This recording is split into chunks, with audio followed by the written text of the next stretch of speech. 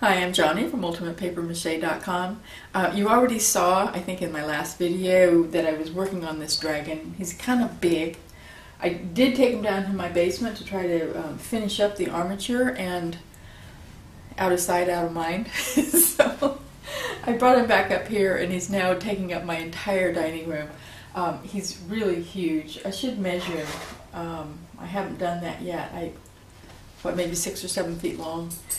It's also getting really heavy, and I'm going to have to get some help moving him. So I'm thinking that next time I make something this big, I'm going to be. I like the idea of using the wooden sawhorse that I use for his legs.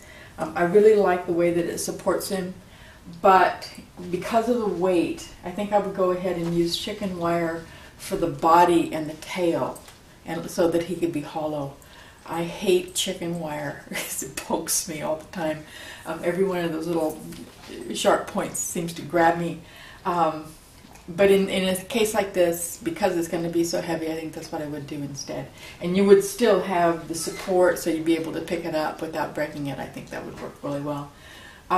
Just the addition of these rebar bones here, which got quite a bit bigger than I had actually intended. I was going to make much smaller wings, but it's really hard to cut, and so I just decided to go ahead and bend one 10-footer. I'll show you how I actually got that attached. By the way, that was kind of tricky, but it is really solid. I still need to put the fingers on, of course, and the membrane that goes down to the body, but I'll do that a little bit later, because when I add the paper mache clay, I'm going to need to actually put this guy down on his side so that I can do the bottoms of the feet and under the tummy and other places that it would be really hard to reach when he's standing up like this. And I don't want a whole lot more really thin wire sticking out. I'm sure one of them would end up poking me somewhere. I have a real thing about wires. I don't know why.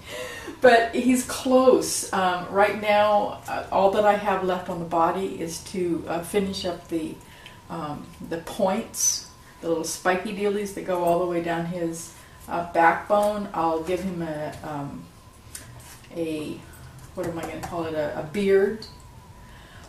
Next time I did this, and this is going to be a whole video about what I would do if I did it again, do it differently, because I don't think I would ever make another creature the same way. I used duct tape thinking that it would stick better than the masking tape, and it doesn't. But that may be because I used a really cheap brand of duct tape. I don't really need a dragon, so I didn't want to spend very much money, and I think that was a real problem. I also wouldn't use the foam board again. I used foam board for the pattern on the inside, and I don't think I'd do that because cardboard would actually be stronger. That seems non-intuitive, but since the foam board was an inch thick, but I really think the cardboard would have been a better bet. And like I said, instead of stuffing the entire length of the body, neck, and tail with paper, I would have made it hollow. So let me show you just a couple more things I did here before I go. I think all of this is pretty obvious just because you saw me taking them apart and putting them back together again in the last video, but just let me show you a couple more things.